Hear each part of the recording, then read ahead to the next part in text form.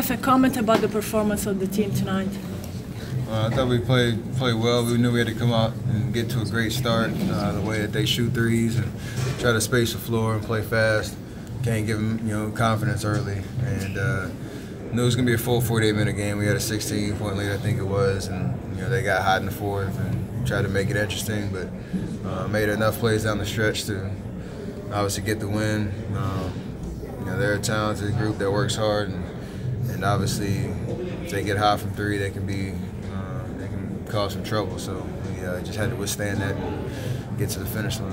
Why do you think you guys would have been so much more focused this year, 7 games in, than last year at this time? Because we went through what we went through last year, and it's kind of fresh in your memory in terms of how terrible the feeling it was, night in, night out, nothing clicking, not having any energy or juice, or just making things harder than they should be. So we've talked about it, we've been open about it as a team, kind of set many goals to start off the season better. Obviously, you're not going to blow people out every night. It's going to be tough. It's the NBA. It's talent everywhere. But I think looking at the eye test and just how we feel walking up the court, we're playing a lot more focused and more disciplined and better than we did last year, starting off the year. That's a good kind of vibe to have as you go through the 82. Steph, this is what you're kind of new, but just as far as the tandem, what do you think has been the key in having such a strong We're confident and we understand the game calls for certain efforts in terms of being a little bit more aggressive to shoot and to score.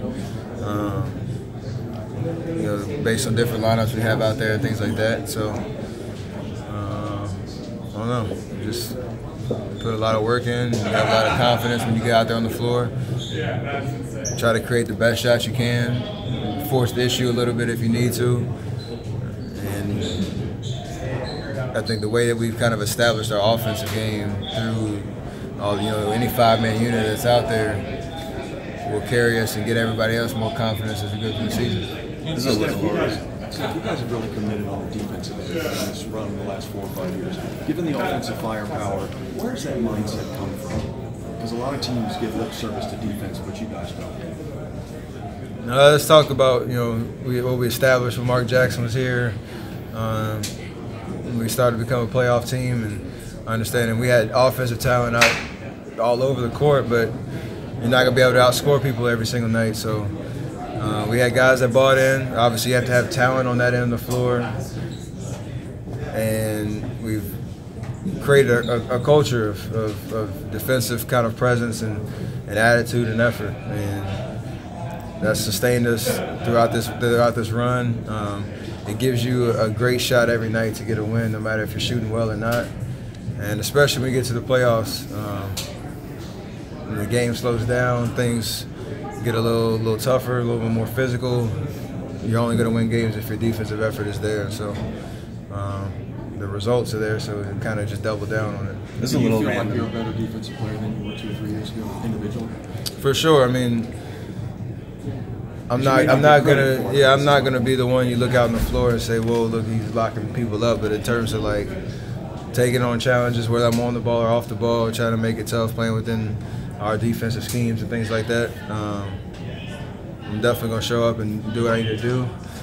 We have amazing defensive, talent like Draymond and Clay and KD, what they can do just physically, but we have an attitude that 5 men out there.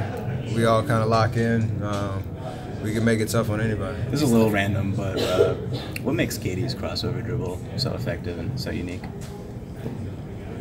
I mean, he's got a crazy wingspan, so you can move that ball side to side, and it's tough. You can shoot over most people, and you got to respect that. So people try to close the space, and he uses that to his advantage. So I don't think people give his ball handling as much credit as it deserves in terms of getting from point A to point B, staying unbalanced, and being able to create space into a jumper.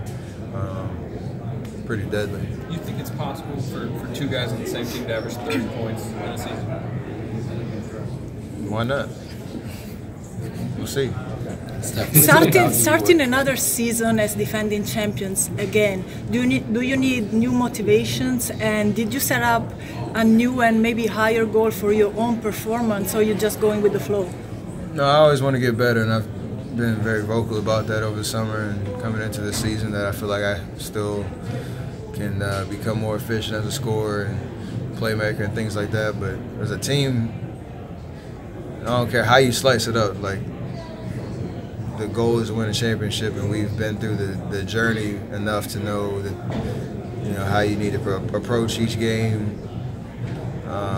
Understand it's a long ride, and mentally you got to find different ways to stay fresh and have the right perspective as you go through the ups and downs of the regular season. But we all want to be on that podium at the end of the year. That's all the motivation you need, really. What's jumped out to you with the trajectory up on his training?